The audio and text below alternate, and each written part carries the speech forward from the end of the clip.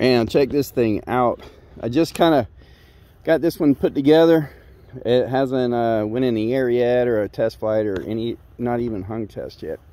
So anyways, what's different about this guy is I put the Rotron rotary engine on it, 40 horsepower, liquid cooled. So a totally interesting sounding beast, let me tell you. She sounds freaking awesome. And that is a 125 centimeter prop on it. That's special made from Helix. But this cage, you can actually go up to a 140. And I have another cage coming that'll fit on it that takes where you can put a 150 prop on it. The thing would be sick at that point. But yeah, look at this beauty. Just taking, I just love the shine of a nice all polished frame, all polished stainless steel. The axles are 70-75 that also act as like a torsion axle, so it flexes really nice without bending. Nice little spring to it. This one is extended, so for the taller guys, this would be a perfect trike. It is 4 inches longer than the standard in the chassis. So if you got longer legs or taller, this would be the one for you. Up front, it's got all CNC aluminum cradles and brackets. Even the front side where it's CNC aluminum for the foot pegs can be removed, taken off. If you don't want them up there and you want to fly solo, you can easily transform this trike into a tandem trike by just adding another harness in the front. The reason it's got your legs spread out so far in the front side is because when you do have a harness in the front, you got to take and put your legs around the harness, and it definitely helps with having your feet out in the wider stance like it is. So anyways, if there's any questions that you have, definitely reach out to me, and I'd be more than happy to answer any questions that you have. A little walk around. Zeus is Zeus approved. Zeus loves the Condor trike. It's his favorite. 18-liter fuel tank. So yeah, you can put plenty of fuel in it. Go for a nice long flight. But anyways, this is a quick walk around of the Condor L extended chassis, standard cage hoop to fit a 140 prop. So yeah, it's I love it, especially when the sun's hitting it like it is, the way it just shines off of it. But there again, yeah, I'm sure there's questions or something. If you have them, please reach out to me. The cool thing about this Condor, pretty much any engine that has mounting, let me show you, mounting out the back side. So as long as it mounts to the back, you can see it's totally adjustable. You got this bracket right here that you can move up and down vertical. So you get the 2-inch bars that are blank, and you just drill them out to your mounting holes, and then you adjust it up and down to get the prop in the center. And yeah, super easy. Pretty much any engine will work on it. I don't know of an engine that won't, of course, if it's mounting in the rear like that. They do have, for like the Rotex style engines, the Simonini Victors and stuff like that, they do make the brackets that those engines fit on. So, and it's also more common in the XL version of the Condor L, so it's a much larger trike. They have the XL, the XL Evo, the Evo being their newest style. It's got a unique look to it.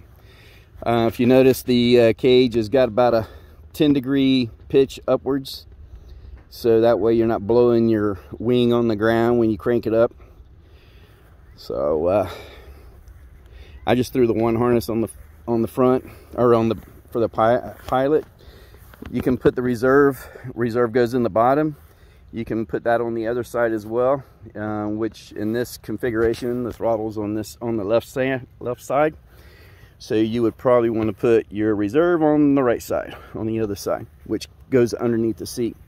So it's not a big bulging reserve sticking out the side of your harness. You do have other options on this one that you can do. This one don't have it, but it is capable, and that's foot throttle. So if you wanted to put a foot throttle, you can actually add a foot throttle to this one.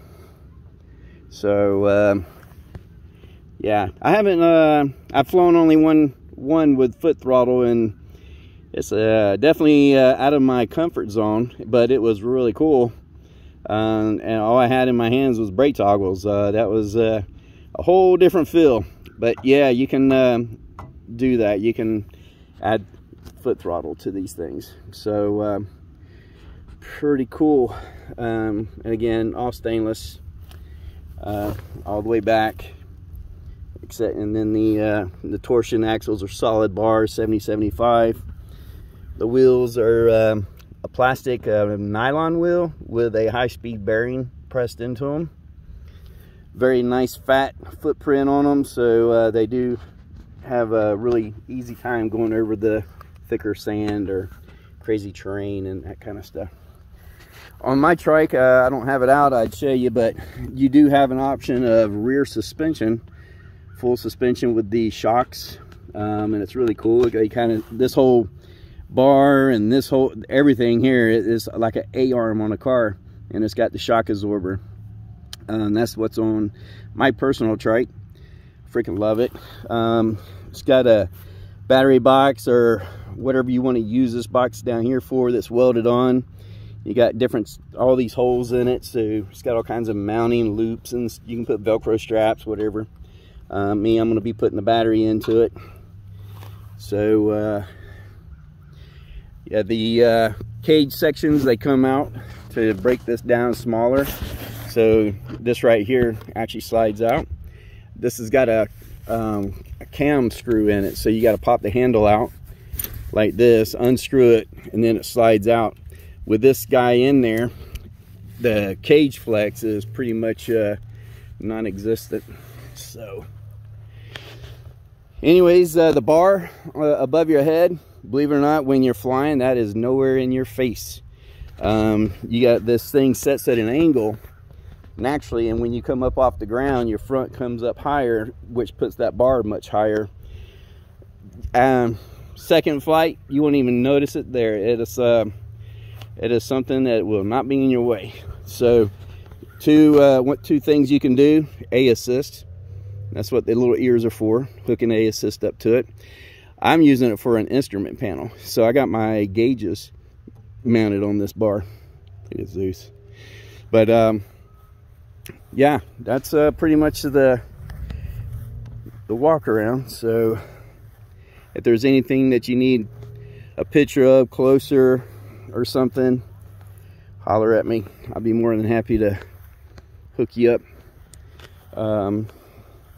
Right here we got the line guides, and so they actually can fold in, get them out of the way, and they come out like this. I usually keep them about like that when I'm taking off, something like this. But yeah, they're adjustable. Yeah, the netting, oh yeah, really cool. You can actually remove this netting. You don't have all these big chunks of pieces of metal hoop. When you take them off, you don't have them connected together.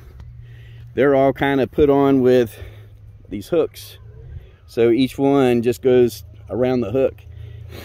When you tighten this down with the cam tightening piece, this thing here, you tighten it down, and it pulls this net so tight, it's not going to accidentally come off of those hooks. It's going to take quite a bit, but yeah, all the way around it, this whole net will actually remove, go into the pocket of the harness. All your cage sections are free to come out, store them for travel. The bottom axles, they come out. You got these pins right here. These pins you just pull, and this axle slides out both sides. So yeah. So, can't really think of anything else, so please, if there's something I missed, reach out to me. Appreciate it. And I am the one of the U.S. importers for these trikes at cloudbasedppg.com, and you can go on there, configure the trike that you're looking for. There's a couple things that I have not put on yet, but if there's anything that can be modified, customized, all you gotta do is talk to me, and I'll put the word out to the factory, and they're very good about accommodating on doing whatever you want for your trike. So if you could just reach out if you have any questions. Thanks a lot, guys. Be safe out there. Bye.